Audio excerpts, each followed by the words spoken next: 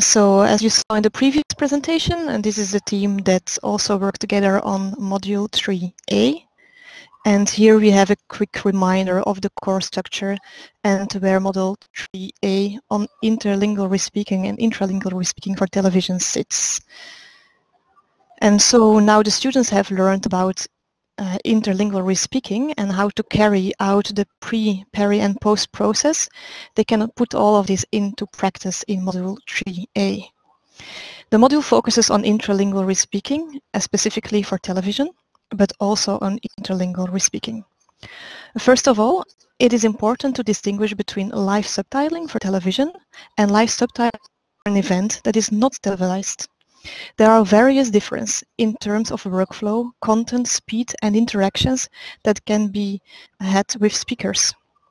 In terms of broadcast delay, when respeaking for television, a respeaker can be given a broadcast delay, so they will have time to edit the subtitles before they are broadcast on air. However, respeakers do not have such broadcast delay for live events, which means that they have less time to edit the subtitles. For workflow, when respeaking for television, a respeaker can work alone or as part of a team. This means that a respeaker could work with an editor and a broadcaster. For a live event, a respeaker would usually work alone. The environment also differs between the two contexts. For a live event, the respeaker can physically be in the same environment as the speaker and the audience. So, if the speaker is speaking too fast, a respeaker can make sort of signal or asking them to slow down, which of course cannot be done for television. And the corrections also differ. For a live event, corrections can be made by a respeaker typing a dash or an asterisk to highlight that some misrecognized text has been corrected. However, corrections in a television setting are not as easily forgiven, and it is best to only broadcast text that has been corrected by an editor. Live subtitles for television can also be recorded, and many amusing uncorrected texts had made the media. So here is the structure of the Module 3A. They are organized around the 3 levels of difficulty: the beginner, intermediate, and advanced. And each unit has 4 focuses.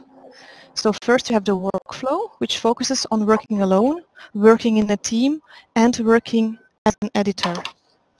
Then we have the different genres of television, for example, sports, the news, weather, speeches, interviews.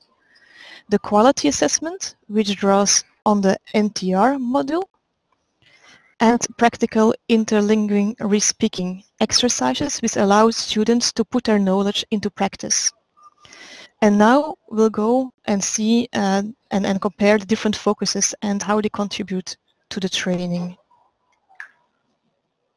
I'm sorry, there we go, I think. No, this was still my slide.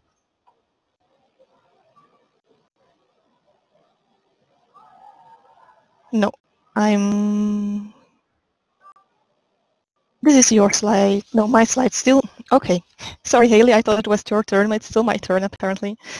It's important for students to read about different configurations they might find in a professional environment. In a team, you could have a respeaker, an editor, and a broadcaster.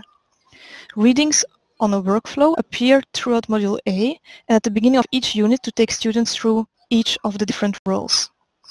A reading on working alone as a respeaker frames the first unit. It details what working alone in a live and semi-live context would entail and includes example videos of respeakers working in these contexts. Unit 2 details the roles of each person in a team to live subtitle a television program. And Unit 3 looks at a specific role for working as an editor. Then you have the second focus, the genres of television. The second focus of Module 3A is on genres of television.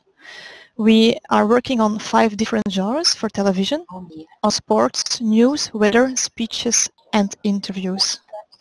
And each genre is introduced with a reading that goes through the main challenges that it poses for interlingual respeakers. Various aspects of respeaking are also touched upon that are specific to each genre. For example, sports, and the weather have visual images that the re-speaker must take into account because they may not need to re-speak that part if, for example, that information is already on the screen. And another example is that interviews have more than one speaker and require speaker identification or coloring that need to be added to the re-spoken output. And each reading is followed by a quiz to check that the trainee's comprehension is there and that they have actually learned something. Focus 3, Haley, now it's your turn. I'm sorry. Don't worry, thank you. So the third focus is on quality assessment. At the end of Module 2B, which we presented previously, students are introduced to quality assessment in interlingual re-speaking, and more specifically to the NTR model. So in Module 3A, the NTR model has a focus throughout all of the units. The NTR model assesses translation and recognition errors and effective additions made in interlingual re-speaking to calculate an accuracy rate of the re-spoken output. In each module of there are readings dedicated to the 5 subsets of translation errors, so content omission, substitution and addition errors, and form correctness and form style errors. Each reading defines one of the 5 translation errors, gives an overview of what causes that particular error when re-speaking, and then provide real-life multilingual examples.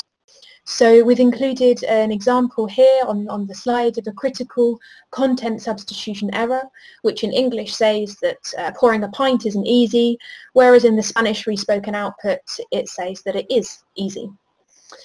So readings with these types of multilingual examples are fed through the units of Module 3A, and they allow students to understand these causes and consequences of translation errors on their own. And students will be able to use this knowledge when completing the exercises as well. The fourth and final focus for Module 3A is on the practical re-speaking exercises.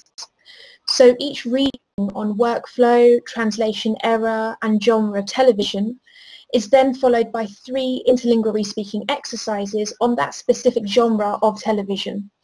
So the exercises bring together the focuses of this module and allow students to apply their theoretical knowledge that they have acquired throughout the unit to complete these practical interlingual re-speaking exercises.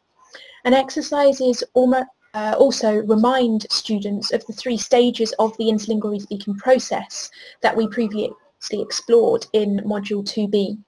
The exercises ask students to prepare, to practice preparation required for the pre-process, to complete the actual re-speaking task for the peri-process, and then NTR templates with the transcript of each video are included for all exercises, so trainees can carry out NTR analysis as a post-process task if they want to.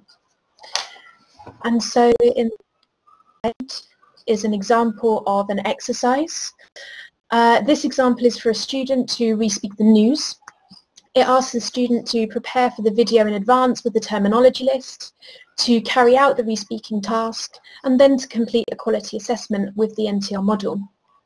And this particular exercise comes just after students will have read about content substitution errors.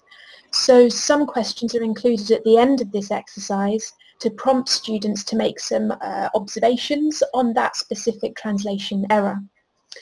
The exercises throughout 3A can be completed if trainees only have access to speech recognition software. But at the end of Module 3A, trainees can also find some ideas for exercises that can be carried out using professional subtitling software with speech recognition integration. And this is something that would help better equip them for working in a professional environment.